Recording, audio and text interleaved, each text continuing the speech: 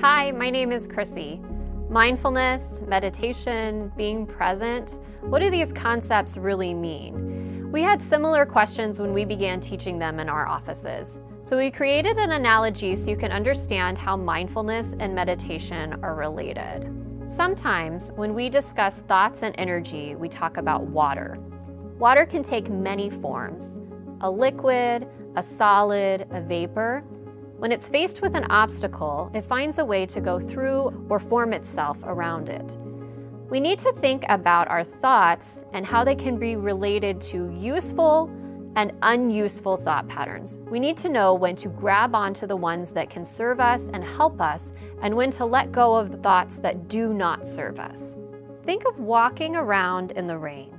When thoughts come to us, we can block unhelpful ones by using a canopy like a newspaper or a jacket. When the rain is intense, we need a sturdy umbrella, and we will get a little wet but stay mostly dry. Think of the canopy as mindfulness. Mindfulness will help us when our thoughts are moderate in intensity. Meditation is like the handle and structure under the umbrella. It will provide us with a better foundation when things get difficult and the storm is very intense.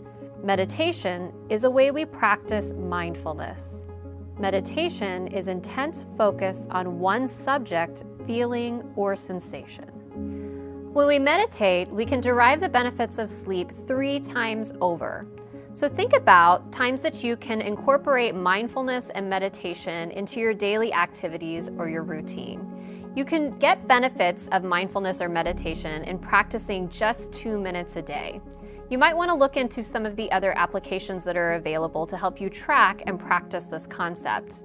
We recommend the Mindfulness Coach app that is available from the VA. For more on these concepts, please check out some of our other videos, and you can reach out to the chaplain, the deployed resiliency counselor, or your fleet and family. Thank you.